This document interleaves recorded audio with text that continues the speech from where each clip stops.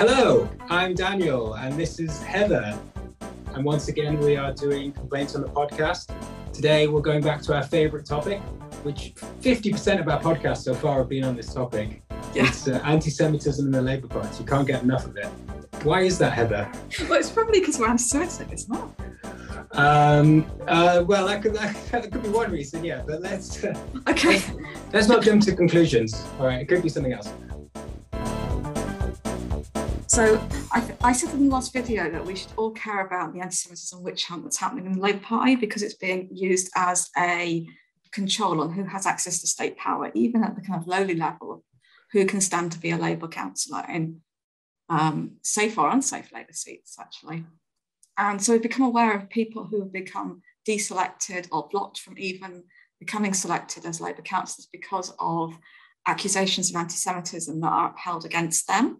So we thought we'd begin by trying the unenviable task of explaining to some degree what the anti-Semitism narrative is, what it's kind of built on and why it's so damaging, and why a lot of people find it difficult to sort of fight against, right? And so we thought we'd begin by going back to that clip that we used in the last video with Aaron Bastani on, what's it called? I can't remember the name. Oh, it's This Week. Oh, yeah. On This Week. But instead of talking about Aaron Bastani's appearance, we're going to look at the very beginning of that topic in which Andrew Neil introduces the anti-Semitism problem within Labour. And he has quite a sort of strange news article that he brings up to introduce this. Should we play a bit of the clip? Yeah, let's play that clip. An evil demon we thought had been slain. Anti-Semitism pollutes society on both sides of the channel once more. I was told today that polls and focus groups show many Brits, not just the young, don't know what anti-Semitism is. Well, gather round. Mireille Knoll was 85, in a wheelchair, suffering from Parkinson's. She'd survived the Holocaust, but not an attack last Friday in her Paris council flat, stabbed 11 times and burnt to death because she was Jewish. That, dear viewer, is anti-Semitism at its deadliest and most depraved, which is how it always ends up and which is why it can't be tolerated. Those still in doubt need to educate themselves fast. So this is a current affairs show in the UK that talks primarily about what's happening in Westminster politics. And at the beginning of this segment, he's talking about a violent murder in Paris, which has nothing to do with the politics of the UK, certainly nothing to do with the internal politics of the Labour Party. But the actual topic of that they're going on to discuss, in which Aaron Bastani talks and Robert Winston makes a short video about, is exactly that. It's about the internal Labour membership and people within that, within the PLP and within the membership, talking about the fact that they believe there's anti-Semitism there, right? And it just has nothing to do with a violent murder in Paris. And so to link it is, to bring in this idea of the threat of real racial violence occurring in the streets of the UK because of and linking that to large amounts of people joining the Labour Party. It's amazing. And I think it's probably good to listen to the rest before we say too much, but I do think dwelling on the details of the crime is really important. He tells us how many times she's been stabbed. It's very kind of salacious. I don't think that's important. It's kind of really an exploitative form of representing someone's murder. Now, only a few years ago, it would have been well nigh impossible even to contemplate Britain's main left-of-centre party mired in multiple accusations of anti-Semitism. Yet that is precisely the predicament in which Jeremy Corbyn's Labour Party now finds itself. For all of its history, Labour has been the natural home of Jewish workers, intellectuals and aspiring politicians in this country. Yet this week, Jewish groups demonstrated against Labour outside Parliament. It was unprecedented. Every day brings fresh accusations of anti-Semitism at worst, insensitivity to Jewish concerns at best, reaching to the very top of the Labour Party.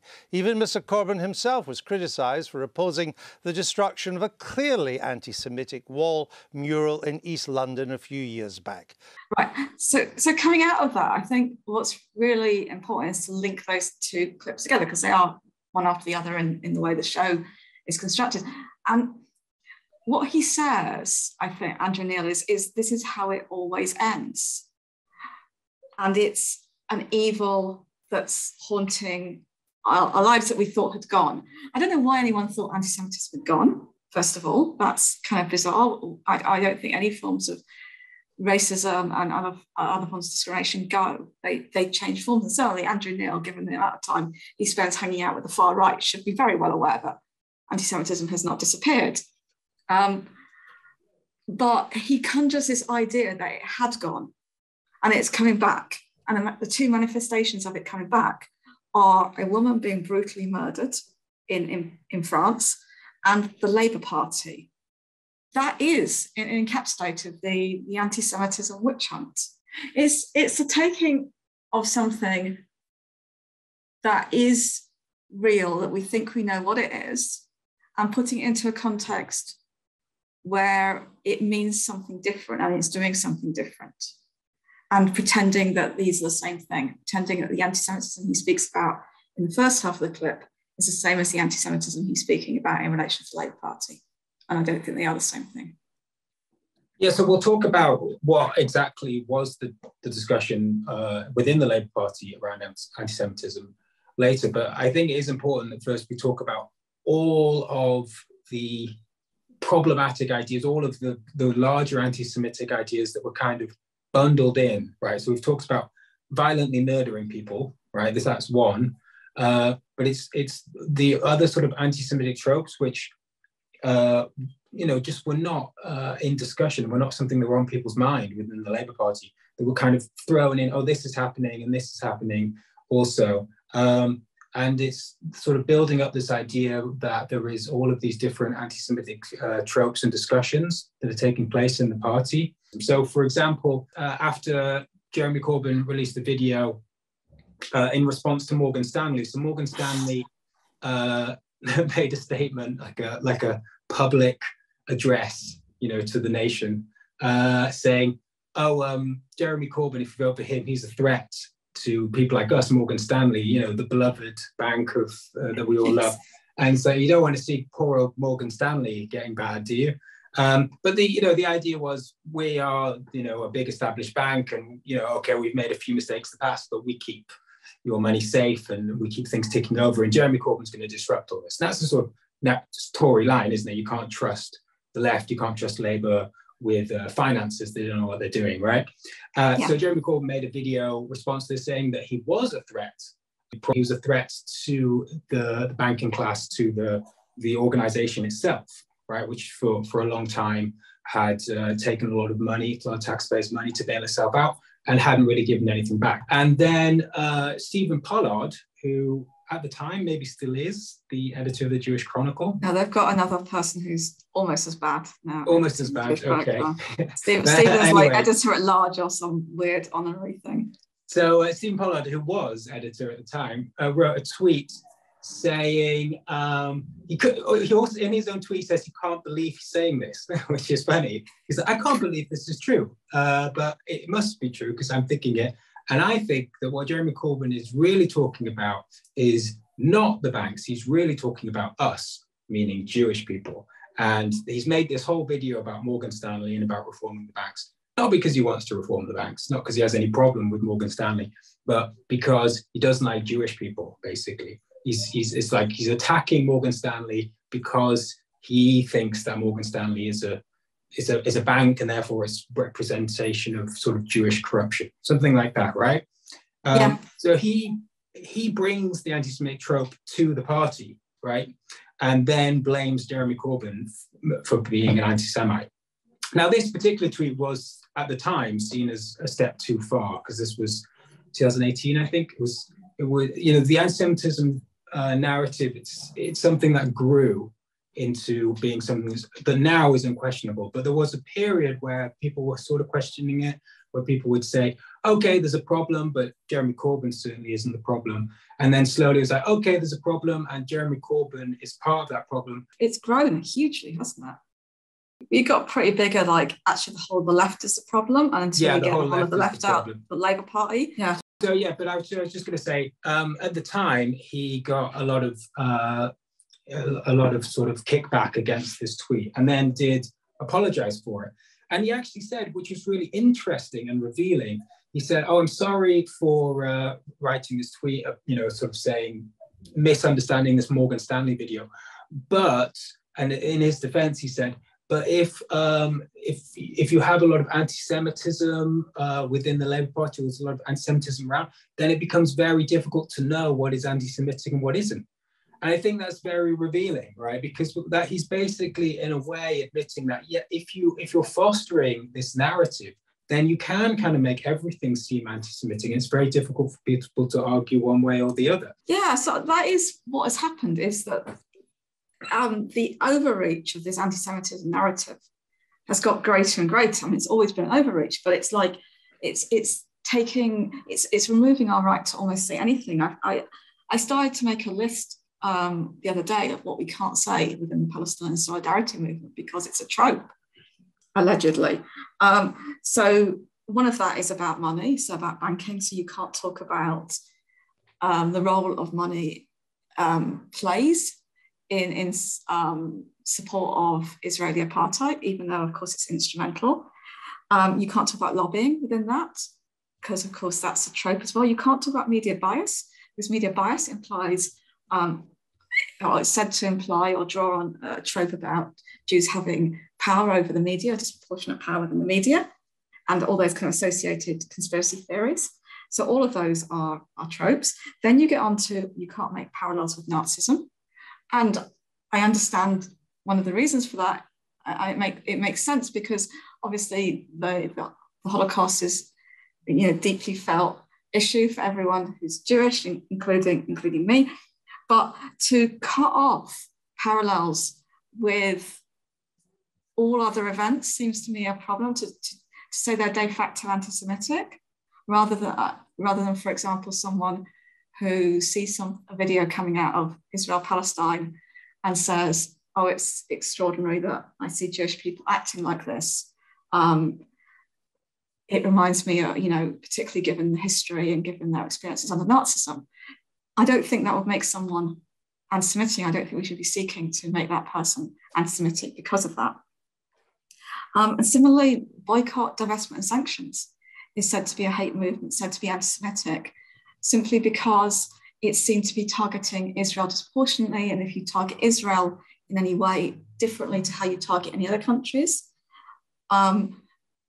even if you're asking for boycott of other countries, if you're not asking for boycott of every single country that has any human rights abuse, you're singling out Israel, and therefore that's a denial of Israel's right to exist to some extent, or it's a double standard in treatment, and so on. So again, that's anti-Semitic.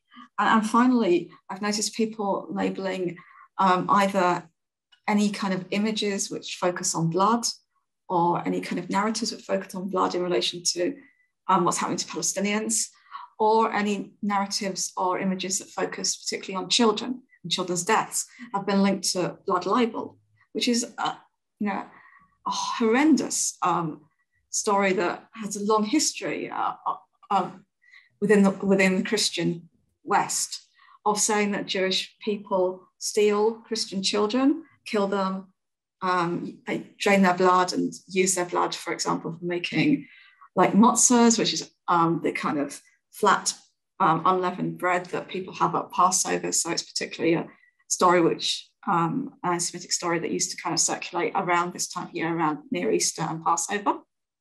So it seems to be extraordinary that all of these things, of course, boycott, sanctions, children, blood, the role of money, the role of the media, are all things that we talk about routinely in talking about oppression. We can see that in the way we've been talking about Ukraine and the situation, the oppression they're suffering under Russian invasion. And so we're taking away the kind of very language that people have to describe Palestinians have to describe what's happening to them, and that the Palestinian solidarity movement has to talk honestly about what is happening in Israel-Palestine. And I think you can see the parallels to what you were speaking about anti-capitalism suddenly becoming something you can't speak about. The very language of anti-capitalism has now become an anti-Semitic trope. So you're taking away from people who are, all of us who are suffering under capitalism, the language we need to describe what's happening. And it's almost like the whole language of the left is being erased through this. Yeah, so the idea is that you have anti-Semitic tropes, which are well-founded and historically have been used to attack Jewish people. And what you do is you then sort of spread those over into conversations that are not about anti-Semitism at all. And you sort of push that into the conversation. And the reason you can do that is because you've slowly been establishing a anti-Semitic narrative around the Labour Party. I think it's one of the problems with the use of the word weaponising, because if you say people are weaponising anti-Semitism against the left or weaponising anti-Semitism against Palestine Solidarity Movement or against Jeremy Corbyn, you imply that there's some kernel of something which is then being blown up. It's more like they're anti-Semitinizing, like that's the verb, they're anti-Semitinizing some other argument, right? You're taking an argument that's about capitalism or about Israel, and you're bringing anti-Semitism into it rather than weaponizing. It's not that people are anti-Semitic and then you are weaponizing that somehow. It's that they're having another conversation and you are sort of flavoring it with anti-Semitism or trying to make it seem as if it's an anti-Semitic conversation. Yeah, and I think actually it's a good time to start talking about why this worked, rather than other forms of weapons that were attempted to be used against the left. And there are other ones which have had some effect, but I think the anti-Semitism witch hunt has been the most effective. So let's play clip number 2, yeah? Yeah, so this is a left-wing MP going on BBC Radio to discuss another left-wing MP, Chris Williamson, who has just been suspended, not for anti-Semitism exactly, but as part of the anti-Semitism narrative. But the discussion is basically about whether Chris Williamson is anti-Semitic. Do you believe he has behaved anti-Semitically? I wouldn't make that judgment. I would say that he has behaved foolishly in some of the stuff that he said, and whether that's anti-Semitic or not, that is for people who are either Jewish or the panel who is set up to deliberate. I can call out racism, and I'm not black. You spend, I'm sure, many of your days doing that on behalf of people. Why on earth do you have to be Jewish in order to identify anti-Semitism? Well, on an intellectual level, that falls foul on every level. The principles of Macpherson was that people who are receiving the discrimination should be able to call it out. Of course they should, but they can be supported. I'm sure you're familiar. I'm sure you're familiar with the idea of being an ally to people. Yes. Right. So he has retweeted or approved. There are many examples, anti-Semitic remarks on social media. I'm giving you some of the examples. Hang on, because listeners may not be familiar. This is Chris Williamson. Okay. He spoke at an event called The Lynching, where another one of the attendees was suspended for a string of derisory comments about Jewish people. Even the event's title implied that being criticised for saying anti-Semitic things was like being strung up from a tree by racists. After a recording came out in which the former NEC member Peter Wilsman referred to Jewish Trump fanatics, Williamson tweeted his unconditional support for Wilsman. He's now been suspended from the Labour Party. In 2017, Williamson said that many people in the Jewish community are appalled by what they see as the weaponisation of anti-Semitism for political ends. And the reason he was suspended this time is that he was suggesting that the party had given too much ground or been too apologetic and the Labour Party had done more to address the scourge of anti-Semitism than any other party. Now, you will recognise that if you haven't campaigned with regards to anti-Semitism in other areas of work. I know you care greatly about LGBTQ issues. You will recognise that as gaslighting. So I ask you again, is Chris Williamson anti-Semitic? Has he behaved in an anti-Semitic fashion? I think some of those tweets that you've read out there and some of the things that he said do look like anti-Semitism to me. And I would probably say on the balance of it, I would be saying that they look like they're anti-Semitic. Whether that is a threshold that means that he is an anti-Semite in himself, that he can't go through retraining or through a process of reconciliation with the Jewish community. That is for the panel to determine. But Sorry, I would agree so with you've you. just I would said agree that with he you has that behaved they probably are anti-Semitic, yes. So why was that so hard for you to say from the beginning? Well, you reminded me of some of the details of what he said. Yeah. Surely as a Labour MP you've engaged with that. This is a key problem in your party at the moment.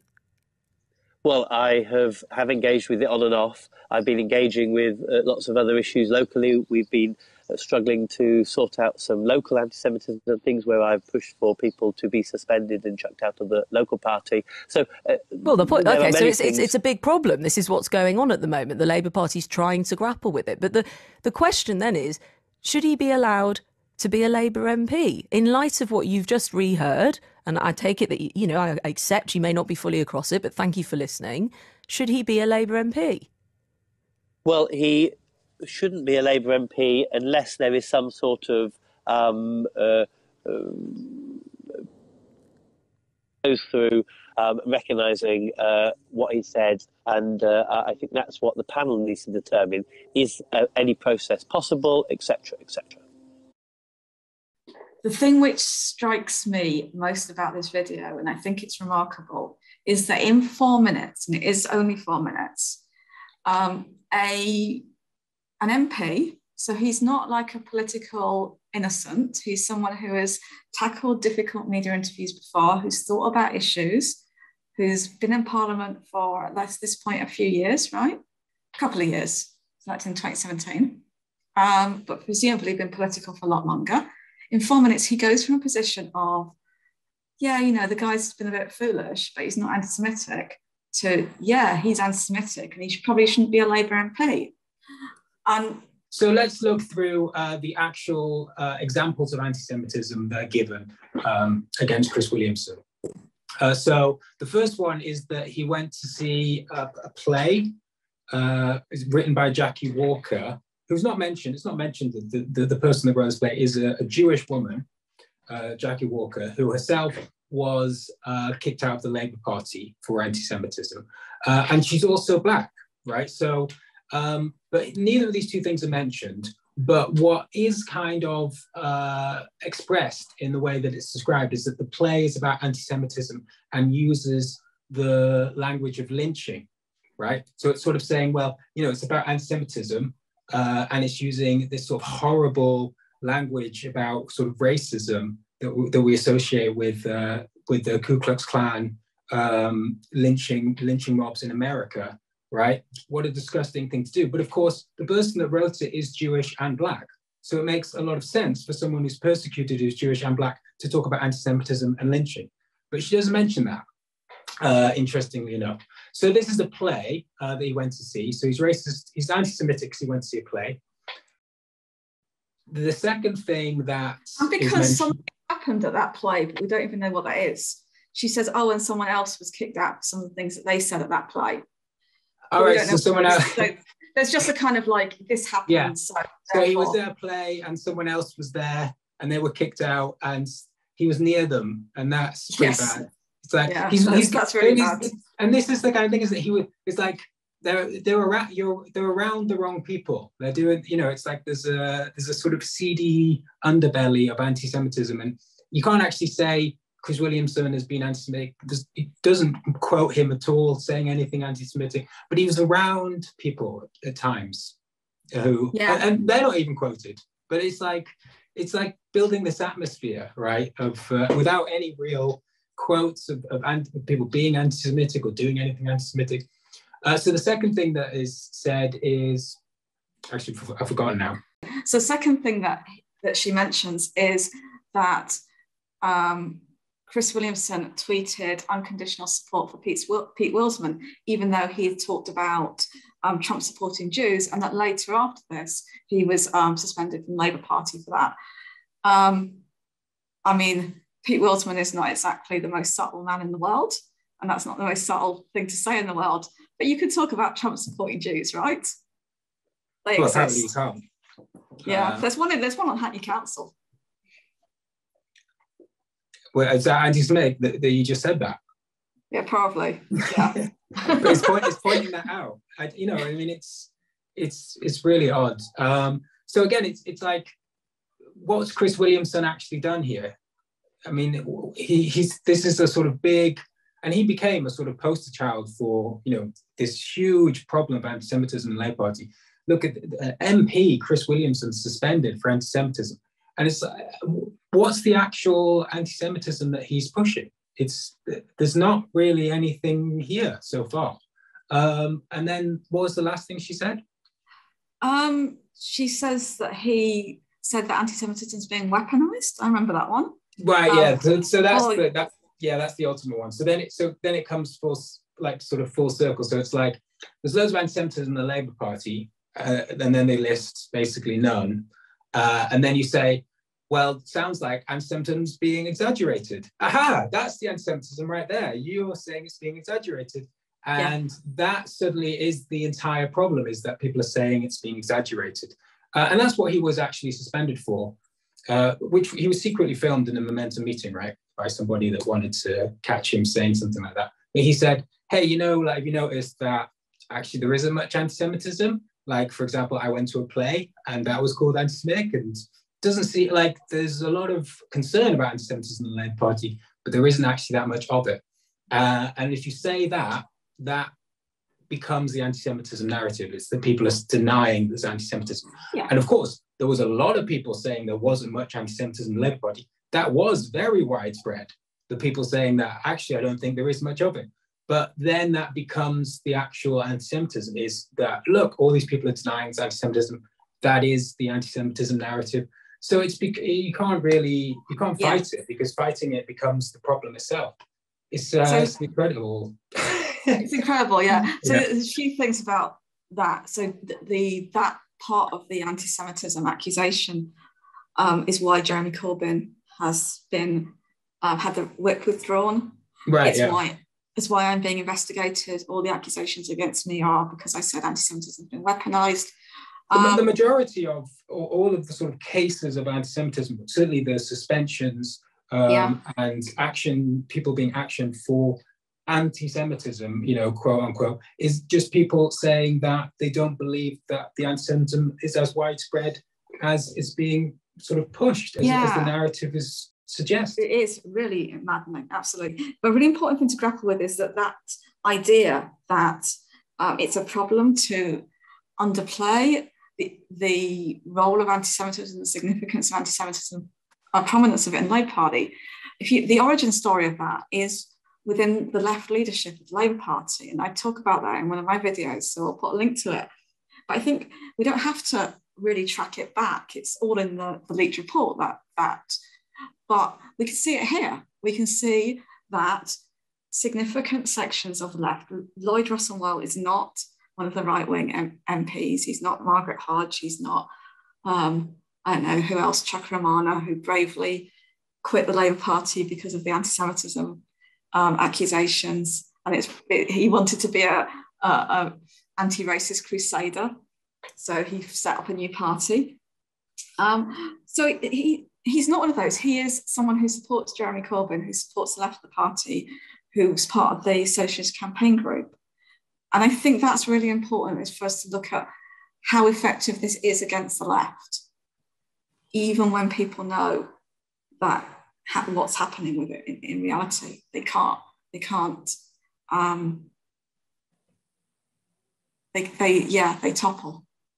they cave really rapidly. Yeah, well, it's such a horrible accusation to have thrown at you, to be called an anti-Semite. And particularly, if you're in a public role, if you're an MP or a journalist, that's a horrible thing to have said. And even myself, I was just a sort of rank and file member, but it didn't. I'm in no position to say really, it was anti-Semitism in the Labour Party or not. But all I could say was that it seemed exaggerated to me. But I knew that if I said that I would face a lot of hostile. I did. I got into some arguments with people about it, and it was unpleasant. It was unpleasant. I didn't want to spend my time arguing with other Labour members about this issue. Right, that's not why I joined the Labour Party. So yeah, you tended to not speak up about it. You tended to ignore it, and people like Chris Williamson tended to be sort of thrown under the bus. Because the other thing is, it's not just that the MPs capitulated to this, but Chris Williamson was suspended for saying it was exaggerated, which is exactly what Corbyn actually came out with in the end. So there was problem at the very top of the leadership with how to deal with this. Yeah. And there was also obviously a lack. So there was a lack of support from the leadership in some regard. There was certainly a lack of leadership of how we should deal with this problem. But that was also in the media as well.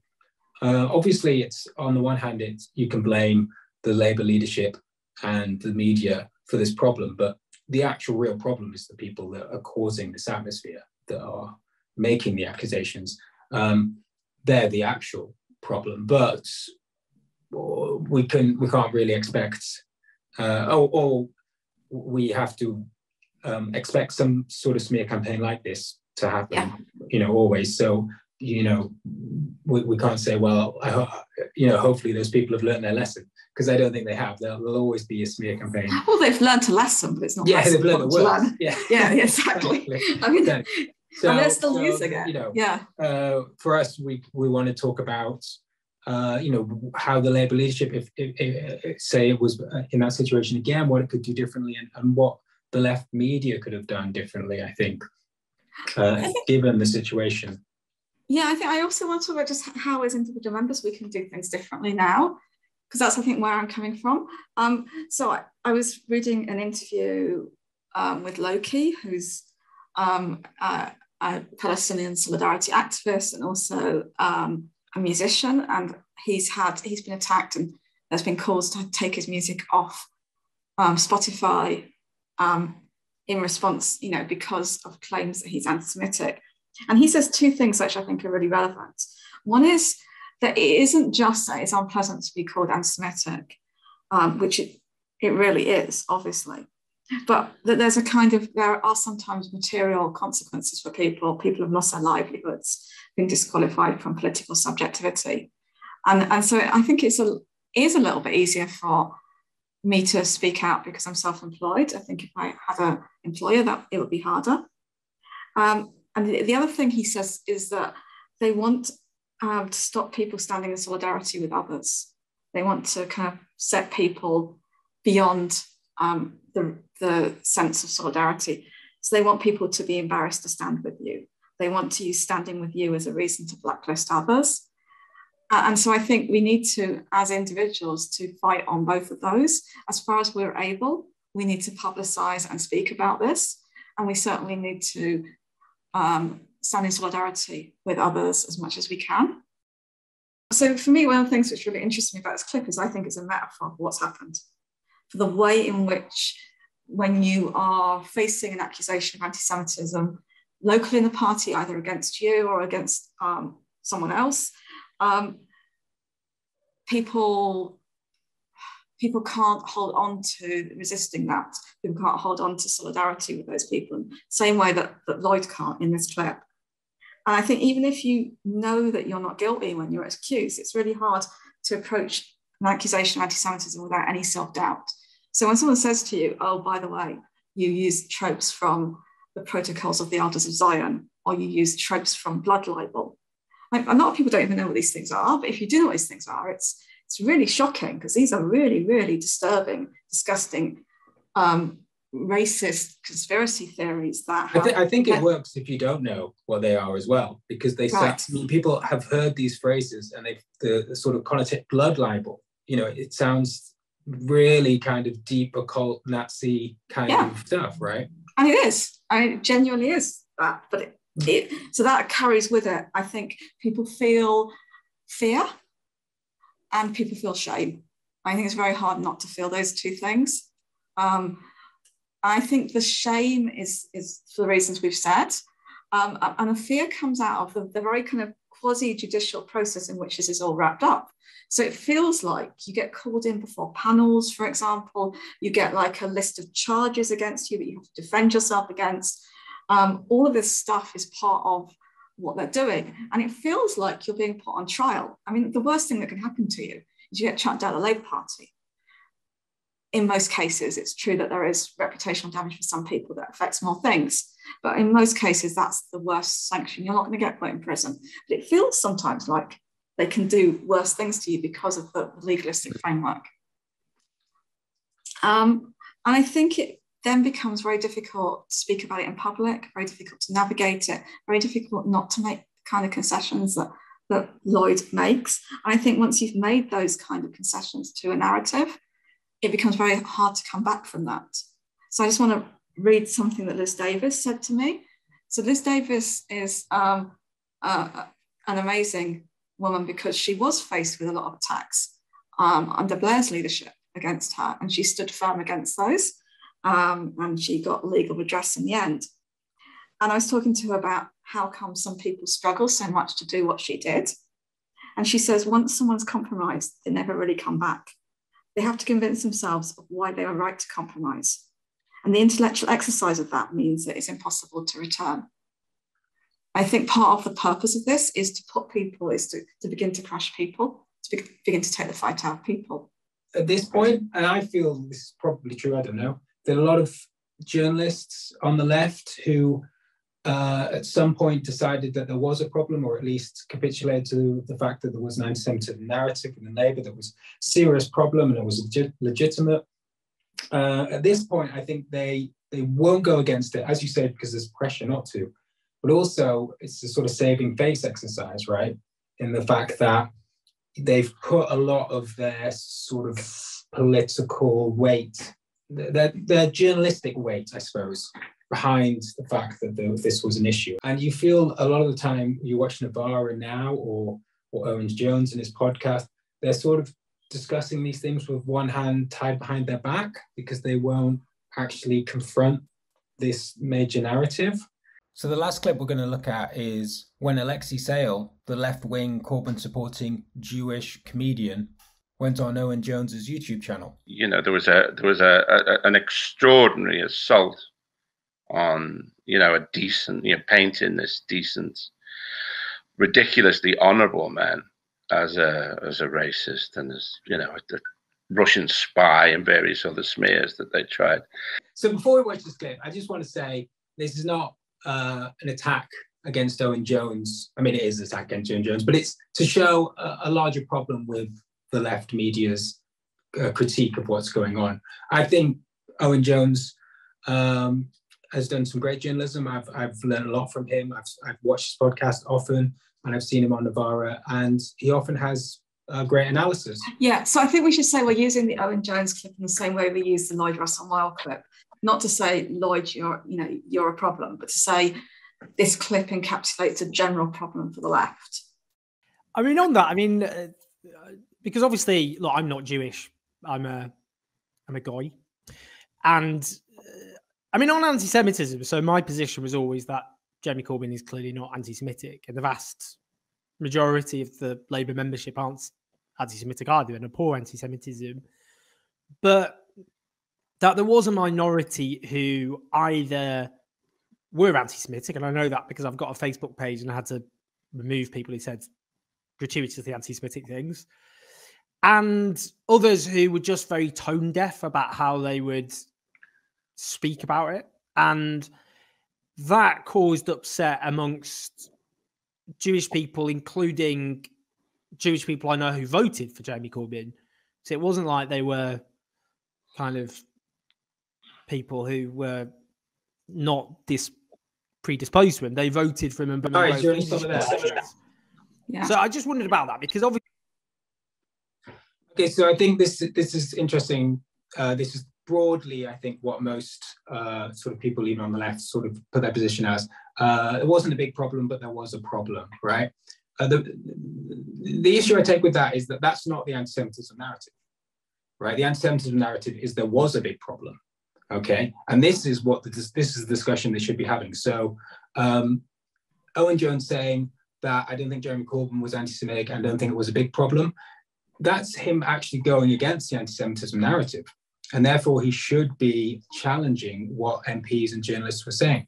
But in a way, it's sort of fudged as a sort of compromise position, when in actual fact, that's exactly what we're saying. It's just we're calling out people that push that narrative, whereas he is sort of pretending that he accepts that there was a problem, and therefore that because he accepts that there was some anti-Semitism, he therefore accepts that it was legitimate that there was this big narrative around anti-Semitism in the Labour Party, right? So I think there's two differences between what he's saying and what we're saying.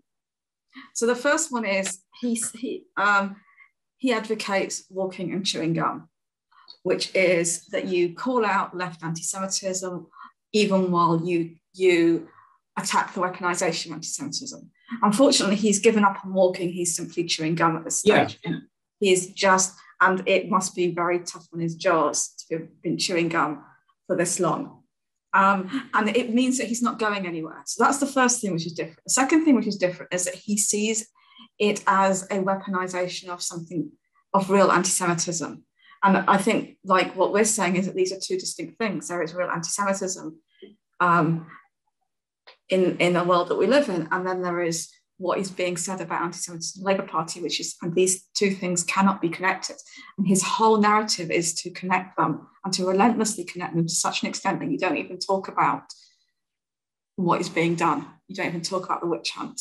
And you get to such a point where you talk about how you have to acknowledge lived experience of Jewish people who you know. In front of a Jewish person who you know, whose lived experience you negate. That is where this situation gets you. Basically his whole point is to ignore that there is this narrative, right? To ignore that there is this huge kind of media and Labour MP push, everything we've been talking about in this video, that there's this huge problem of anti-Semitism in the Labour Party. He doesn't want to even mention that that's a factor, right? But that's the real issue that we're dealing with. That's why Labour was so damaged in electorally for people that were concerned with that issue, and that's why Jeremy Corbyn was suspended, and that's why all of this is happening, is because of this huge narrative that the Labour Party under Corbyn became this basically a party of anti-Semitism, and he won't even address that issue. He doesn't even think that that's what the topic is. Like, he's pretending that's not what Alexei Sayle's asking him about. He's like saying, oh, well, there was a little bit of anti-Semitism in the party, so, you can't deny that, can you? It's like, well, we're not even talking about that. So there is a kind of internal logic, a correct logic to what Owen Jones is saying, that he's not putting very well, but I have heard put by Jews on the left. And the logic of that argument is, well, if we just dealt with anti-Semitism, there would be nothing to weaponize. And that's a very seductive argument, and it sounds very convincing, right? But it only sounds convincing if you think that what is happening, this narrative has some connection to anti-Semitism, and that we can use what is going on in the Labour Party around anti-Semitism to actually address anti-Semitism. And that's a fatal flaw in the argument. And I just think that the Jewish Voice for Labour position has been much clearer on this. And it's much more what Alexei Sayle is saying.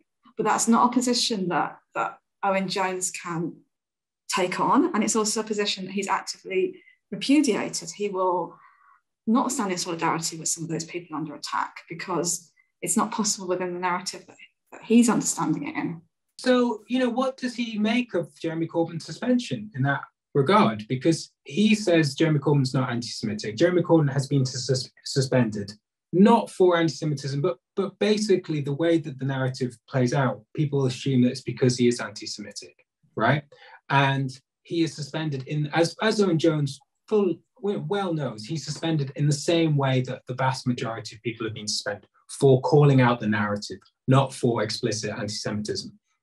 And so he knows that, and he sees that happening to Jeremy Corbyn, and he says still publicly that Jeremy Corbyn is not anti-Semitic. But then he won't say that this may have happened to other people, that not just Jeremy Corbyn, but even one other person might have been suspended or have been actioned, not because they're anti-Semitic, but because of this narrative that is purging left-wing Jews. As Alexei Sayle goes on to say, a lot of people that are being expelled and suspended are Jewish.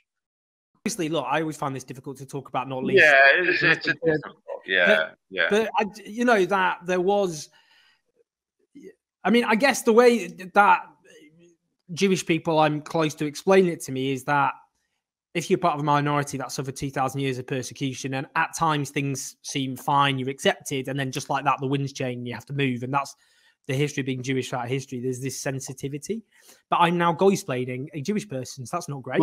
But that's the position put to me. And what I know, people who, take John Landsman. John Landsman founded Momentum. He was instrumental in the rise of Corbynism, both leadership elections. He helped run Tony Benn's deputy leadership campaign in 1981.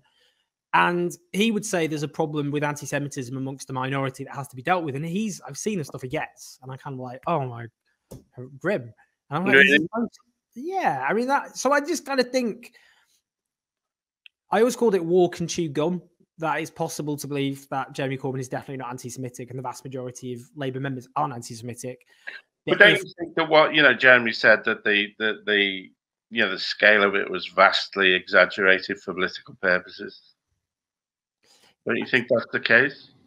I mean, I suppose the problem I have with that is that I do want to. I just think that let's stop it there, because I think that next question will come back with that Alexei Sayle asking him outright, do you think it's being exaggerated? But just before that, so there are two different conversations that are taking place. Right, one of the conversations is that if you are in the Labour Party and you experience some anti-Semitism, you would like people around you to give you solidarity, right? You don't want people to dismiss your anti-Semitism as being harassed by other members, right?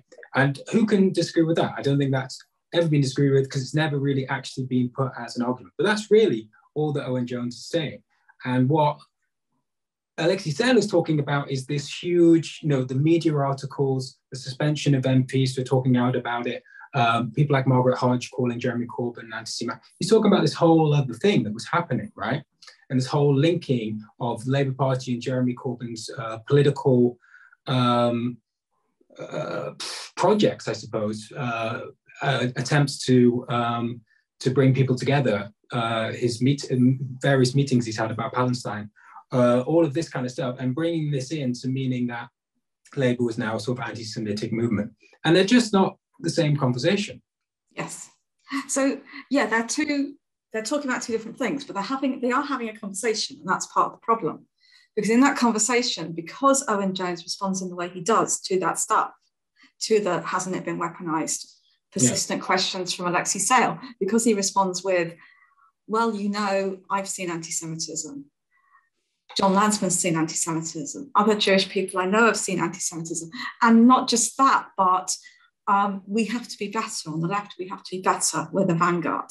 Because he responds with that, then suddenly the conversation Alexei Sayle has been trying to have becomes isn't there a problem in the Labour Party? Isn't what you're saying part of that problem? And it matters that they're having it as a dialogue, even though they're not really talking to each other, they are at cross purposes, because the frameworks they're using are completely different. Owen Jones, whether he realizes it or not, is linking these two things, where if you discuss the media narrative, you are somehow going against Jewish people's lived experience. You are somehow dismissing some Jewish people's voices. But of course, what's happening is you're disagreeing with some people in the party. Some are Jewish, some are not. And you're agreeing with other people, some are Jewish, who are not. You're not really dismissing a particular Jewish person's experience of the Labour Party. You're talking about a very big narrative that a lot of people are a part of. But don't you think that what Jeremy said, that the scale of it was vastly exaggerated for political purposes? Don't you think that's the case? I mean, I suppose the problem I have with that is that I just think the best way of approaching it would be to say that wherever there's anti-Semitism, it's a problem and we should do more to get rid of it. I don't know. I mean, And that, because I know lots of Jewish people who would say, if you look at the statistics of reports about anti-Semitism, which the statistics, it's obviously a very small number, but there are lots of examples of any in society. Most racism generally isn't reported. And that the kind of more emotionally intelligent way to go about it is to go, wherever it is, it's a problem and we need to do more to get rid of it. But don't you think it's like bizarre that a lot of, people who are being, expelled from the Labour Party for anti-Semitism are Jewish? Don't you think that's just strange?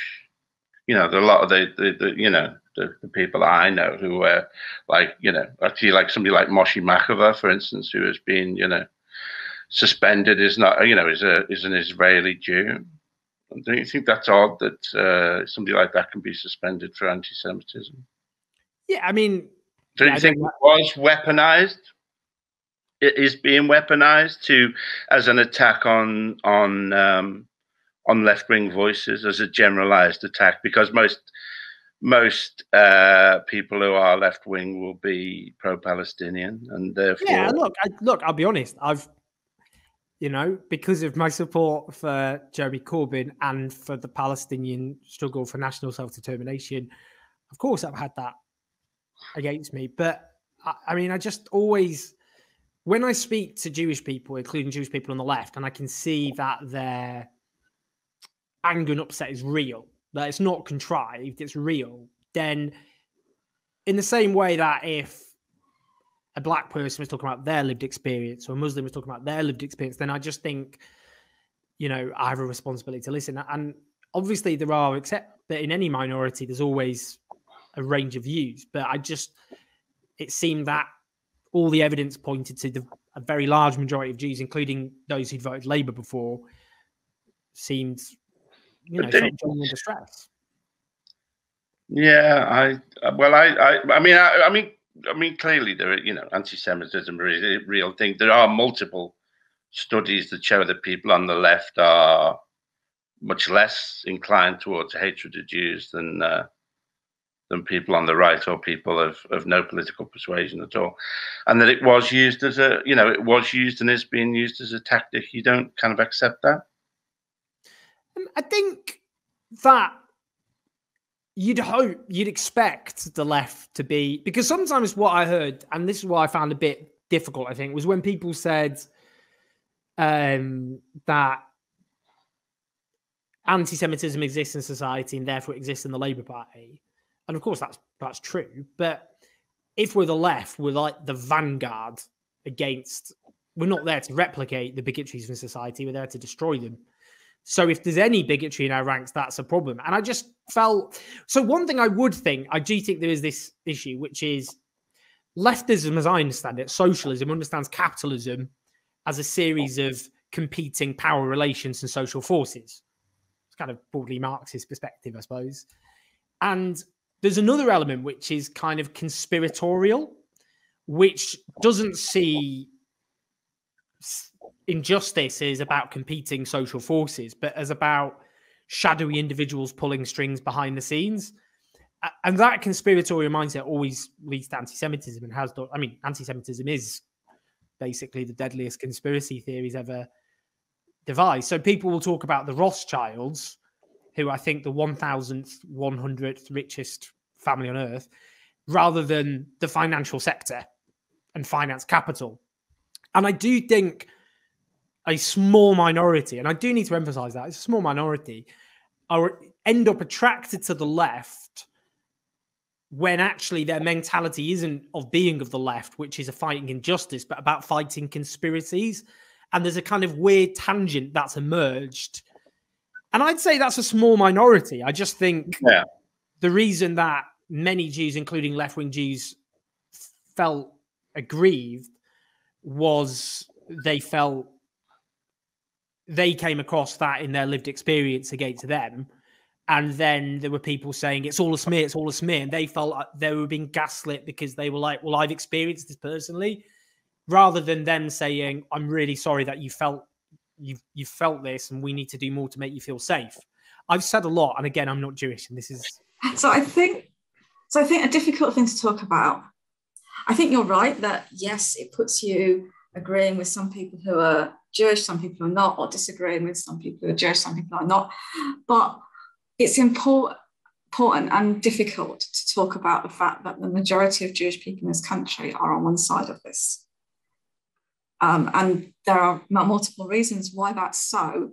But I think that one of the things that no one is very comfortable talking about is that there is some kind of culpability of people who are, of the Jewish community institutions, alongside culpability of a lot of other organisations and of mainstream media and of the Conservative Party and of the Labour right. But there is some culpability of Jewish communal institutions for doing this. And it's not the first time Jewish communal institutions have done this, have attempted to isolate people who have different views.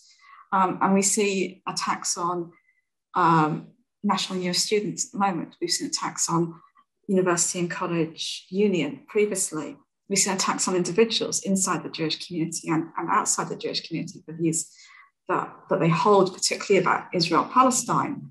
And I do think that if you have a situation like you have in this country where 80 to 90% of Jewish people tie their identities to an ethno-state, then you are going to be offended by a lot of things that people who are politically engaged in anti-racist struggles say. You are going to be offended by people who stand against apartheid, who stand against ethnic cleansing.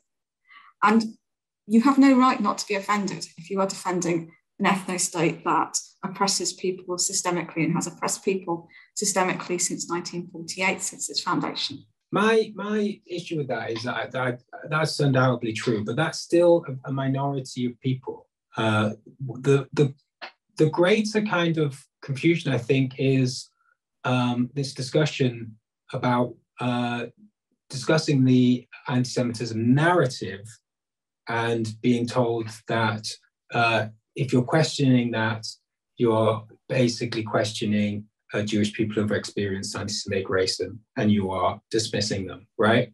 And it's the merging of these two things that makes the conversation very difficult, or almost impossible.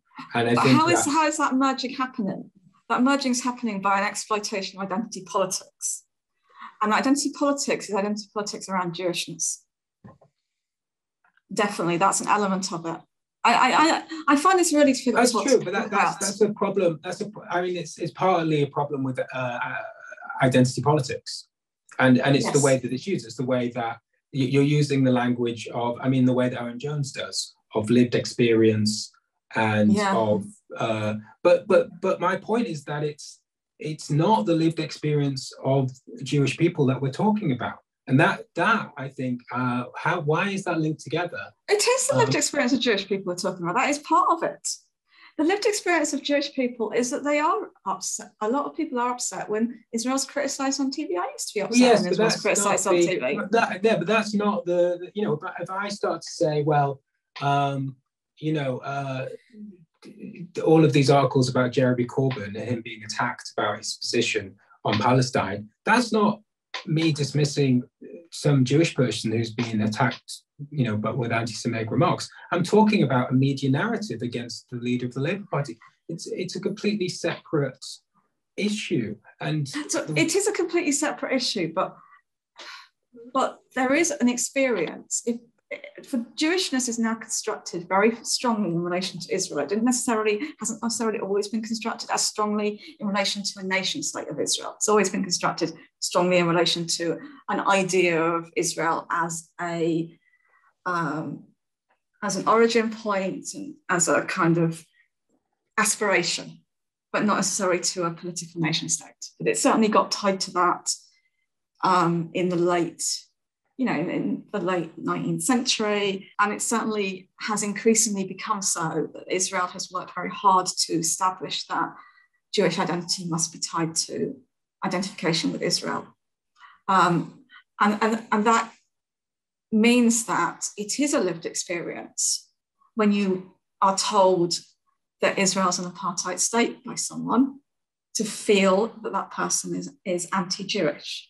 That is a genuine lived experience that needs to be acknowledged as a lived experience and then to be rejected as a legitimate basis for any kind of accusation of anti-Semitism. And this might be taken as off course, but it is something that I think is really important to talk about. Yeah, and I agree with that. And I think, that is definitely a part of what's happening. But I think the reason that it went beyond. I mean, it's partly because it's the Labour Party and it's a major political party and people are interested in what's happening in the leadership. Yeah. But the reason that it went sort of beyond, it went beyond the Jewish community, right? And people who are not interested particularly in Israel, they probably take the sort of general liberal, official British line of, Israel's trying their best in a difficult situation, basically, right? But they're not that interested. They're certainly not voting on that issue. But it became, people did worry about Jeremy Corbyn for all sorts of reasons, and this fed into that. But what I'm saying is that when you discuss, what would happen was that you, as a Labour member, were kind of already cast as suspicious because of this narrative that Labour was full of anti-Semites and that Labour members were dismissing anti-Semitism within the party, meaning dismissing people in meetings being attacked for being Jewish, right? Yeah. And so what that meant was that when you started to discuss the greater narrative and you discussed newspaper articles about Jeremy Corbyn or about the way the membership was being portrayed, you were seen as, oh, well, look, he's dismissing this article, he's dismissing this attack. That's because a lot of Labour members are dismissing the problem in general. And there's all these, the idea was there's all these Jewish members out there that you never heard from that were being attacked all the time, personally, for being Jewish within the Labour Party. This was the narrative, right? There's a sort of implication of what was happening. There was never any evidence of that. And there certainly wasn't a vast amount of evidence and people being interviewed all the time about their problems in the party. That was just kind of the implication, so that when you discussed it, all of that came to people's minds and they viewed you with suspicion for having an opinion that wasn't. Absolutely agree with all that. But I think also one of the reasons why Owen Jones, and I've watched this Owen Jones clip just the once before we watched it today, and it's a while ago, and I find it really difficult to watch because I feel like Owen's just in a very difficult situation. He almost can't speak. I mean, he speaks a lot. He speaks way more than Alexei Sayle is, but he can't speak in another sense. So I haven't thought about it that much, but watching it today is like really provoking lots of thoughts in me. And one of the thoughts is, why does he struggle so much to even engage? Well, it's impossible for him to engage. He just can't. He's just stuck. I think it is because it genuinely does require him to deny the lived experience of the majority of Jewish people in the UK to go along with this. Now, the vast majority of people in the UK have no experience of the Labour Party. So in the terms you're talking about, that's true. They don't have any experiences of anti-Semitism in Labour, but they have an experience that if a party is waving Palestinian flags at their conference and year on year voting on motions about Palestine, and they are singling out the Jewish state as a representative of, as a stand-in for Jewish people, and that is a form of anti-Semitism, that is a very real feeling and belief. And I think it's very difficult for Owen Jones and for other people to deny that. I haven't really thought about it so much before, but I do think that's an element. And I do think that's really interesting that we can't ever talk about Jewish culpability because then we are singling out Jewish institutions. But the whole thing falls apart because he has his red lines that Jeremy Corbyn isn't anti-Semitic. And if you're going to go down that road of that, being critical of Israel and being pro-Palestine in any way is basically the sort of the seed of the whole of the anti-Semitism problem in Labour, then Corbyn is anti-Semitic, right? And a lot of the people that are very much invested in this narrative, they go straight to Jeremy Corbyn as the reason that there was anti-Semitism in the Labour Party. He fostered it. He sort of made it happen. And so it's this weird thing where he says that, well, I don't think it was over-exaggerated. I think it's really being important. But all I can say is Jeremy Corbyn wasn't. Well, it doesn't make any sense, right? To take that position when Jeremy Corbyn is has historically been such a big advocate for Palestine, been so heavily involved. Who possibly could have done, if it's about pro-Palestinian politics, then who is Owen Jones? Who does Owen Jones think has been anti-Semitic? And the thing is, he talks about these ideas. It's people talking about the Rothschilds. It's not about people talking about the Rothschilds online, right? That's not the anti-Semitic narrative. It's about people going to meetings about Palestine and then people being called anti-Semitic for that. And then mostly it's about people saying, I don't think that person's anti-Semitic, as we talked about. Chris Williamson, it's about saying, I think it's been exaggerated. And if you say it's been exaggerated, you're anti-Semitic. That's what it's about, right? Yeah. So Owen Jones is sort of talking about a fantasy problem, right?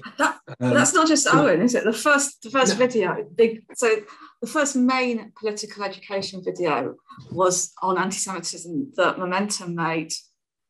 I think they had one beforehand, but it wasn't focused on actually what anti-Semitism is in such a strong way, was with, it was a crossover with Novara Media, with Michael Walker. And it was all about Rothschild's conspiracy theories. Absolutely, this is a problem. It's saying that this is what the issue is. I mean, I don't think anyone's heard Rothschild conspiracy theories in Labour Party. I've never heard them. I don't know anyone who's ever heard them. And Jeremy Corbyn didn't bring, he didn't run on a platform of the Rothschilds are the problem, right? And didn't get thousands of members to join, right? And there was no discussion. Yeah. And this is the thing. And this is what people think was happening in the Labour Party. They think that there were, and when you said that it's exaggerated, you were denying that this Rothschild conspiracy theory was happening. But it wasn't happening. And so by denying it, you were quite right. So why did Momentum make a big video about it? This is the question. Well, why wasn't that first Momentum video saying, fucking hell, we're being attacked. We're being attacked in the name of anti-Semitism, but we know this. We've seen this in the Palestine Solidarity Movement. We've seen this happen in other cases. We can use the case study of the UCU Union. We can tell people what happened. We can give people the playbook. And we can enable people to stand against this. Why wasn't that their video? Why has that never been their video? And that this is the situation that we're in. Do you think it was weaponized? It is being weaponized as an attack on left-wing voices, as a generalized attack, because most people who are left-wing will be pro-Palestinian, and therefore. Yeah, look. I'll be honest. Because of my support for Jeremy Corbyn and for the Palestinian struggle for national self-determination, of course I've had that against me. But I think it's interesting that he admits that he has been wrongfully accused of anti-Semitism himself. But he won't actually ever admit that there's been a weaponization of it or exaggeration of it at all. He just ignores Alexei Sayle's question when he asks that. So, yeah. And I think, to say that there hasn't been any, and this is my sort of thing that I think is interesting, is if you flip this, because the idea is you talk about the anti-Semitism narrative and people, what you're saying, there was no anti-Semitism in Labour? And of course, I'm not saying that, no one's saying that, but are you saying that there's been no exaggeration at all of this problem, ever? And with someone like Owen Jones, he just won't say. He won't say that it has been exaggerated a single bit. He won't let that come out of his mouth, because he knows that we are at a point where you have to 100% buy into this narrative. You can't be critical of it in any way. And I think that's it's a really dangerous place to be, right? Where you can't say any sort of. So what happens is all the power is with the accuser, right? If you just say I think this guy's been anti-Semitic, you can't then say, well, I think in this case you're wrong, because you are now questioning the narrative, and the narrative cannot be questioned. What you've just done is completely to describe a witch hunt, the dynamics of it, how it functions, and that's what we're facing. And it's really important, as we've said before, to acknowledge that and to act on the basis of that. And so we hope again that this video will, as the last one we did around anti-Semitism, this is like the sequel. This is Anti-Semitism Labour Party, what the fuck too. So we hope it will start another discussion. We do think this, even though we're joking a little bit, because when you're trapped in a witch hunt, you must see humour in it. Otherwise, what do? we do think this is very serious, and we do want to hear what people think of this. So thank you for listening up to now. Yeah, thank you very much. And please go to Heather's channel, link in the description, and watch her videos as well. And subscribe, comment, like the video. Watch Daniel's other videos and follow us on Twitter, and obviously all this. And Daniel has a Patreon, which means that you can give a little bit of money. Yeah, he always forgets about his Patreon. I'm gonna have to take over his promotional work. It means that, obviously it does take time and it does cost money to, Daniel has editing programs which we need to do this kind of stuff. It takes a bit of time. Obviously I really enjoy doing it, but it really helps just to have a little bit of money for putting in all this time to make these videos, and it just encourages both of us, I think, to continue doing it. So if you sign up for a few quid a month, then you buy us a coffee for when we meet up and talk about the next video, which would be super nice. Yeah. All right, thank you very much, Heather, again, for my co-host now, and see you soon. Yeah.